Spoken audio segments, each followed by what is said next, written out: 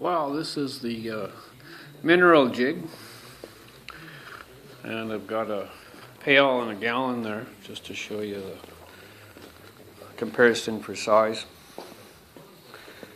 So work around it a bit here.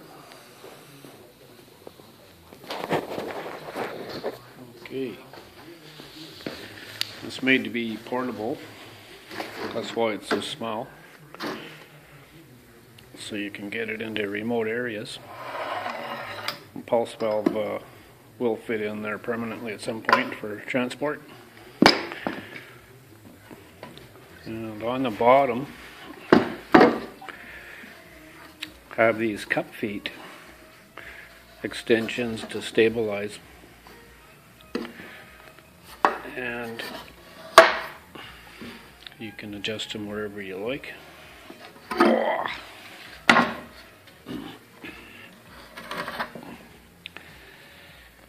Okay, then there's a standpipe to give it a little more height, which gives you more weight to work with when the pulse valve is working. And this pulse valve is not working.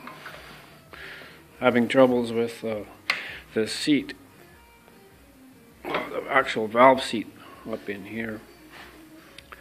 It keeps leaking, so I'll show you here how it works.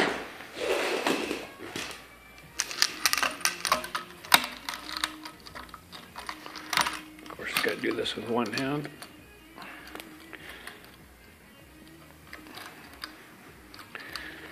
Okay, I'll just slide this over to the drain.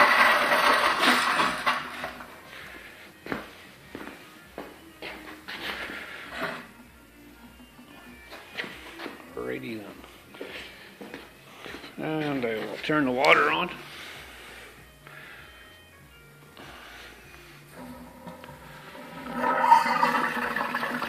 And you can see on the bottom here it's got a 1-inch ball valve on the hutch,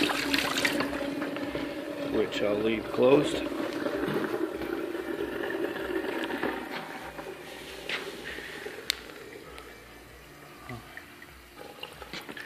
And here comes the water. It has 2 riffles there on the bottom, tapered top. And the water's coming out.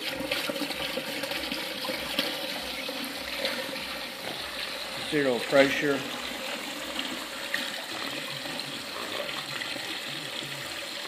So I'll turn down the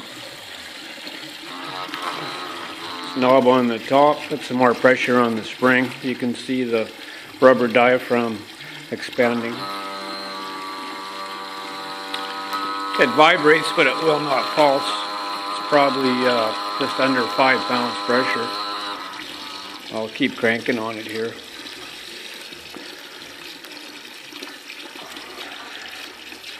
And I'm going to switch arms. This top knob has I knurled the edge here so it's easy to grab, makes it nice. There, it's cranked down all the way. You can see the valve is up a little bit. It won't. Okay, I'm going to shut the water off here. Turn the water on. You can see the rubber expanding. It's just leaking by the seal, which is a cone-shaped rubber seal fitting inside a 1.25-inch pipe. It's a tight fit, but it seems to just lift the diaphragm and valve just enough so it leaks and does not pulse.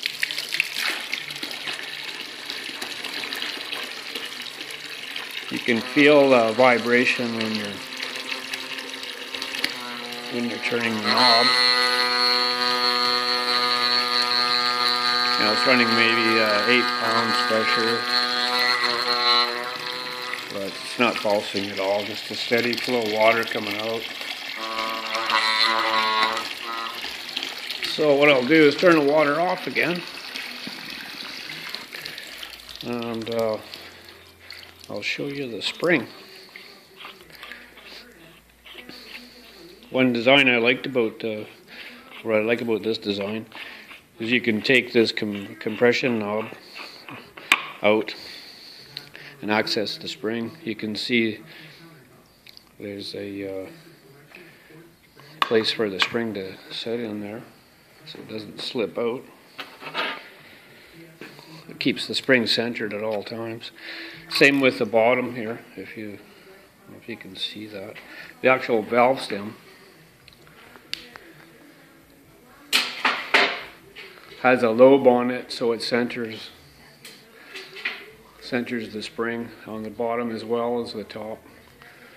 Okay, so this is the spring we were using, and that's out of a 1980 Honda 80cc engine. I think it's the same as a XR100 early 80s exhaust valve spring, so easy to come by, and it has a lot of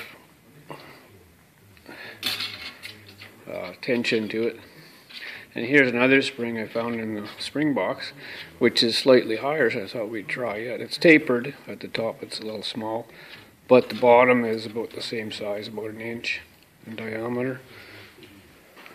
Okay, so we'll just slide that on there. And I'm going to switch arms again here, seeing as I am right-handed.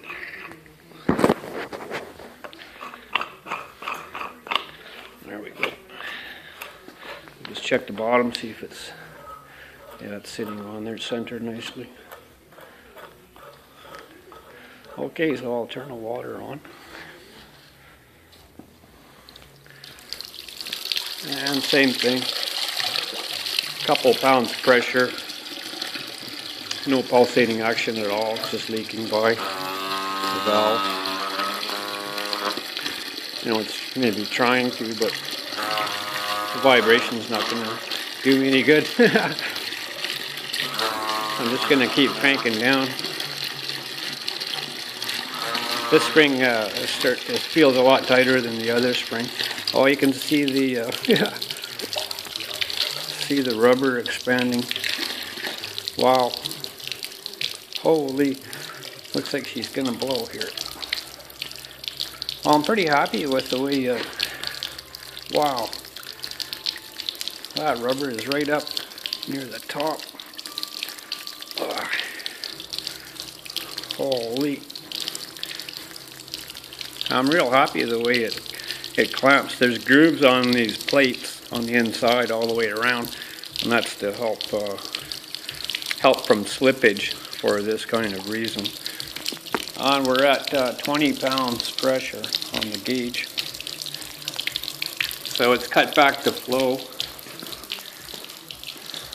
The rubber is almost to the top of the support plate here. Wow. Okay, I guess that's as good as it's going to get.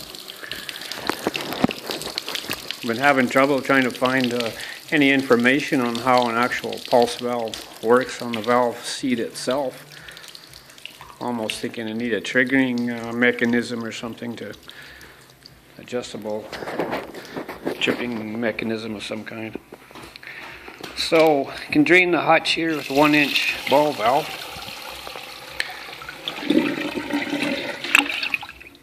There we go. And these spring-loaded glass, I'm really happy with these. They really hold nice stainless steel, really free-moving, really good quality catches for sure. So the screen box, this is about 7/16, no, it's not, it's 0.40, I think. Polypropylene plastics is high density as well. If you were to try and bend it, you can take a small piece and bend it about maybe almost 90 degrees, and then it breaks and shatters, so it's really tough. Plastics is what I wanted. And here's the bottom, 1/8 inch stainless steel. screening on the bottom. These two riffles, you can see they're wedged at the top. They're about 1.5 inches total height. Oh, I got a little spider here. A cute little guy. So these riffles can come out or move them or whatever you want. It's just the 3 stainless steel screws at the bottom holding them in. So they'll just pull those screws out, and you can do whatever you like with if a person doesn't want them in there, or adding more, or changing configuration or whatnot. So here's another design that worked out good. Was this closed cell foam. I had the silicone in there as well. It was adhesive backing, but that wasn't working very good, so I used a thin layer of silicone to make it stay in place. But it really seals nice. Down in the hutch, that's a layer of plastic. This is all aluminum plating as well, but I did pour a rotational pour on plastic, so it's a really smooth surface with nowhere to catch any of your fines. I'll just open this valve here. You can see right down.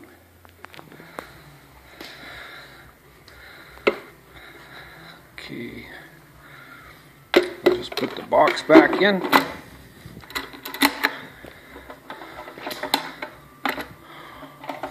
This plastic screen box pops right out of here as well. If you need to get at it, change configuration or work on it. It's not glued together, this plastic.